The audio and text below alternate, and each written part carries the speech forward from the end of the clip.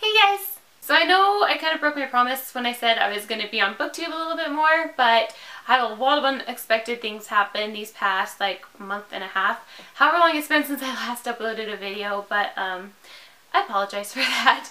I really do. For some reason my brain thought like my assignments were going to be easier this last half of the semester, and it was actually quite the opposite. All my really big projects were due. All like just crazy amounts of work I had to be doing for school that I really didn't have time to read a whole lot or upload or make videos, so I apologize. Luckily though, this is like, as I'm filming this right now, this is finals week and I have 2 days of finals. Some classes have finals and some don't, and they're pretty like, I think that these finals are the easiest I've ever had, so fingers crossed that it will all go well. Enough of my rambling though, that's not why you guys are here. You guys are here to see my wrap up, and that's what I'm going to give you right now. So the first 2 books that I've read and finished these past 2 months were the next 2 books in the Poison Princess series that I have started and loved. And the second one is Endless Night, and the third being Dead of Winter by Cressley Cole. Now to kind of give you like an individual rating on each, I gave Endless Night a 4 or 4.5. I think it was a 4.5 star rating because it was really good. I think that each book in this series actually gets better and better and better. I only gave it a 4.5 because there was this part like somewhere like in the middle where it just got really kind of slower for me, and I was able to put it down, and I had to actually pick it back up when I went to reread this and start it again because I forgot a little bit what happened in the beginning. But after that, like, I was hooked from then to the end, right into the next book. Didn't let me down. I love the story, love the characters. I can't really say too much about this without giving the books away, I guess, because a lot of the events that happen in these 2 books would totally spoil a lot for you guys. So I gave this one a 4.5 star rating, and I gave Dead of Winter a 5 star rating. Amazing, hands down, loved it. I do have a full review up of Poison Princess. I will link down below in case you guys are interested or have maybe heard of the series, whatnot.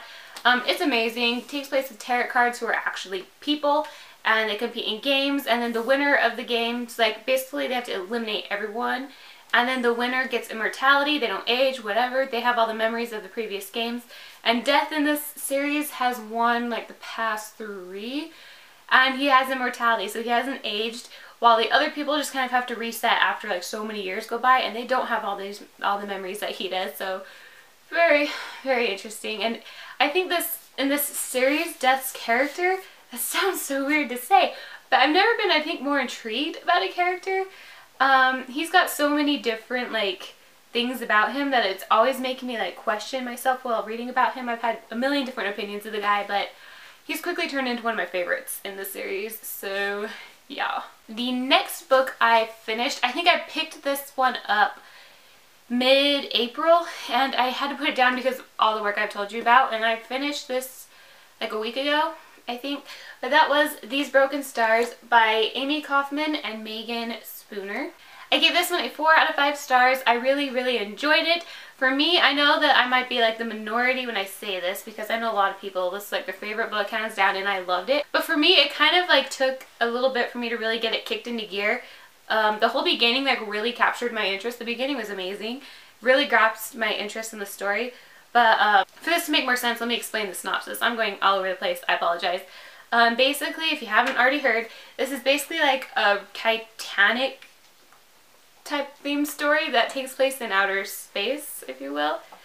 It's about this big ship that was created, and the main character is a girl in here, and a guy. I guess it takes place with 2 perspectives, which is really cool.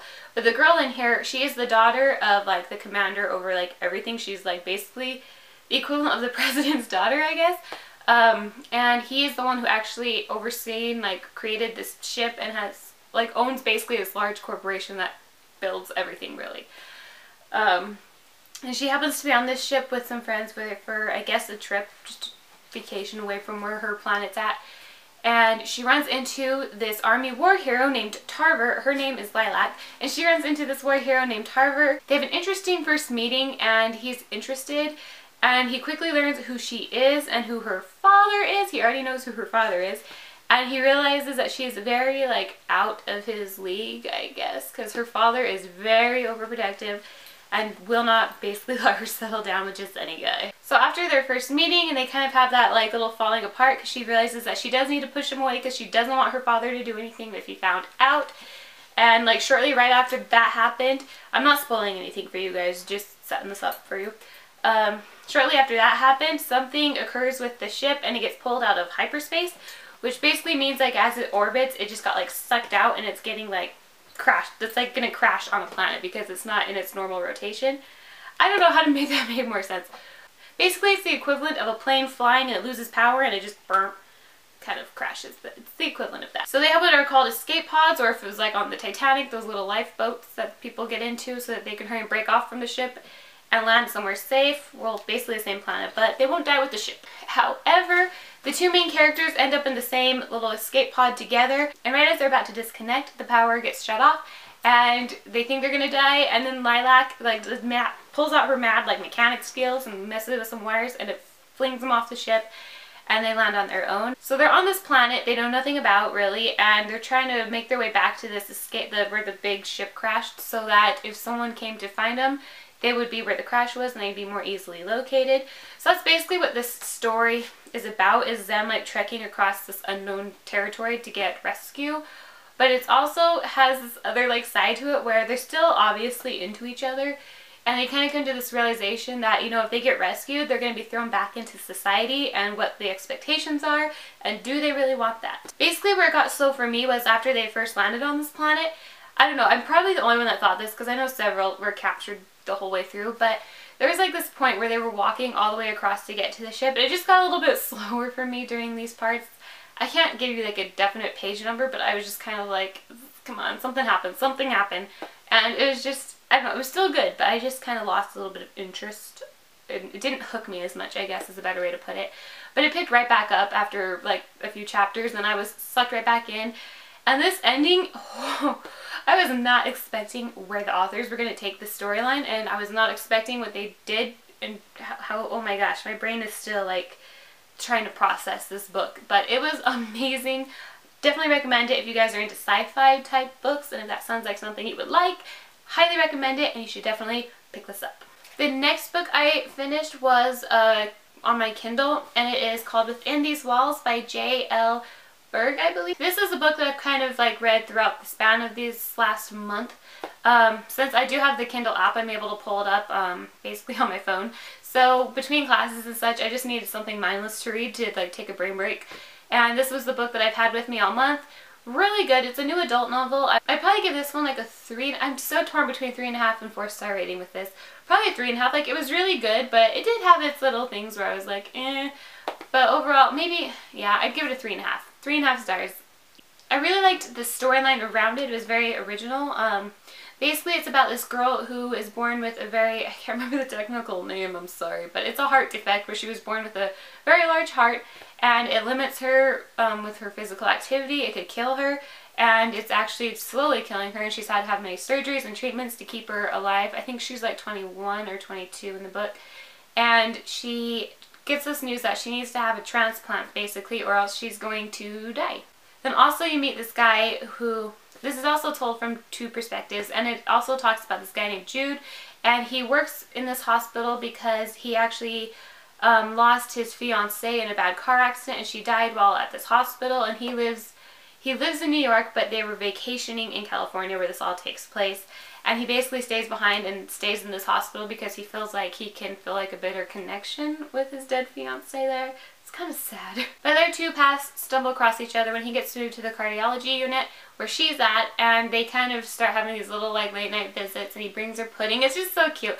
It is like a love story, I guess you can say, but they start to fall for each other, and she's helping him kind of move on from his tragic past, and he's helping her realize that she can have all these normal experiences that girls do, and she can fall in love, and she wants to find any way she can to survive this condition that she was born with. What I also really liked about this was the author actually had done her research. I just saw this in the back of the book, and I thought it was really cool. She actually did a lot of research on this condition before writing about it so that she'd get all the facts straight. And she also based a lot of these things that were in the book from an actual person who suffered this condition and pulled a lot of ideas from that. One of the ideas that I really liked, in the story, the main character creates, it's kind of like her form of a bucket list but it's called a someday list, and all these things she wants to accomplish before she dies. And I just thought, like, this was probably my favorite aspect of the book, just because it really opened my eyes to, like, see how much life is taken for granted. That sounds really weird to say, but when you get thrown into it from a different perspective with someone like this, like, I was just thinking how much I take for granted, and after seeing exactly, like, all the wants that she wants out of life are just such basic things. Like, just trying to remember what some of the items on the list were. Like, one of them was she wants to wait in line for something. She's never waited in line for anything. She wants to have a full conversation through text message. Like, it's all these, like, simple things that we've all basically done, but someone like that wouldn't have the opportunity to do because they haven't been given, like, a normal life. And so I thought that was really sweet, and it's such a cute romance book because he tries to make all these things on her list happen while they're in this hospital. It's so cute. But overall, I really enjoyed it, and I'd say if you like new adult and that sounds like something you guys would like, I would definitely give this one a shot because it was really cute. Alright, that basically sums up the 4 books that I read these past 2 months, and I'm just going to include my May wrap-up in this video as well because why not? So a lot of these you'll probably see as repeats that I had like videos ago that I still haven't got to, but I'm going to finish them, you guys. That's like my goal here. So the first book that I am currently reading, I'm actually almost done with it. Thank goodness. I feel so bad because I haven't had time to actually sit down and read this, but it is Nightblade by Garrett Robinson. I've mentioned this one several times. I don't have the actual book with me right now because it's in my backpack because I'm taking it to school with me this week, so when I have these long breaks I can read it. So I do plan on finishing that one this month. I know I've said that forever ago and I feel so bad, so I apologize. I wanted to get a review up for that, but just have not had the time. I'm also currently reading Throne of Glass. This is just the cover because my actual book is, I think, downstairs and I just don't want to go get it. But yeah, I am finishing up reading Throne of Glass. I just started this one not that long ago, so I'm kind of like still at the beginning. Really good. I loved it. I've read the novella before this one, and I just, so good. So good. That being said, I'm really, really glad I read the novella before starting this because a lot of things make more sense that are mentioned in here, and some things are just briefly mentioned but had a bigger impact in that story, and I'm just like, whoa, whoa, it's kind of cool. So I would recommend, if you haven't started this series, definitely read the novella book. It's there on my shelf. Really, it's like basically 5 novellas in one, and it's called The Assassin's Blade. It's basically, it feels like it's its own book. Like, it is just as big as these ones, and all the novellas like flow with each other, and they all occur right after the other. So it's kind of cool. Okay, the other one, since I picked this one out of my TBR jar, and it was A Beautiful Wedding by Jamie Maguire, I decided before reading this one I actually wanted to finish reading Walking Disaster by Jamie Maguire. I'm really close to being done with this. I don't know if I even mentioned this in my last video, but so close. I only have like that much left to go. This is basically a retelling of Beautiful Disaster, but in the male main character's point of view. Wow, my brain just shut off. And then I will read this. It will take me like no time at all to read, so really looking forward to finally finishing these because I love that story. I also really want to read The Red Queen by Victoria Aveyard. I have wanted to pick this one up for so long now and I just haven't. I think I want time to actually sit down and enjoy this. So once I'm done with finals, I definitely look forward to finishing this. And then I also had this one picked from my ABC challenge list, and that was Hex Hall by Rachel Hawkins. I have not yet started any books by her, but I heard the series is amazing, so I'm definitely going to give it a try. Then in my last TBR video, I also picked up Revenge of the Girl with a Great Personality by Elizabeth Yulberg, and I still need to read and finish this one, so yeah. Now I'll pick a book out of my TBR jar. This is my favorite part of like all my TBR videos because I love not knowing what I'm going to pick, and hopefully I can finish all the books I have. I think I'm like 2 books behind on my TBR jar, but I'm almost done with, I guess, one of them technically, so I'm getting caught up, guys. I'm getting caught up. Alright, let's see what I drew. The Beginning of After. Ooh, a contemporary. I'm excited. I will insert a picture of that one right here just because I'm having a hard time finding it on my shelves. I think I have an idea where it is, but it's really buried. So yeah, could be in like 3 different spots. I really don't know. So that was my TBR for the month of May, as well as my March and April wrap-up. I hope you guys enjoyed. Sorry this might be a little lengthy, but let me know what you guys have been reading these past 2 months while I've been gone, what you guys have been enjoying. Like, what's your favorite book you guys have read that you would recommend to me? I need some good recommendations. Have Have you read any of these books that I mentioned in this video? Also, let me know that in the comments below because I definitely need a good idea of where to start on some of these. But yeah, with that, I will see you guys in my next video.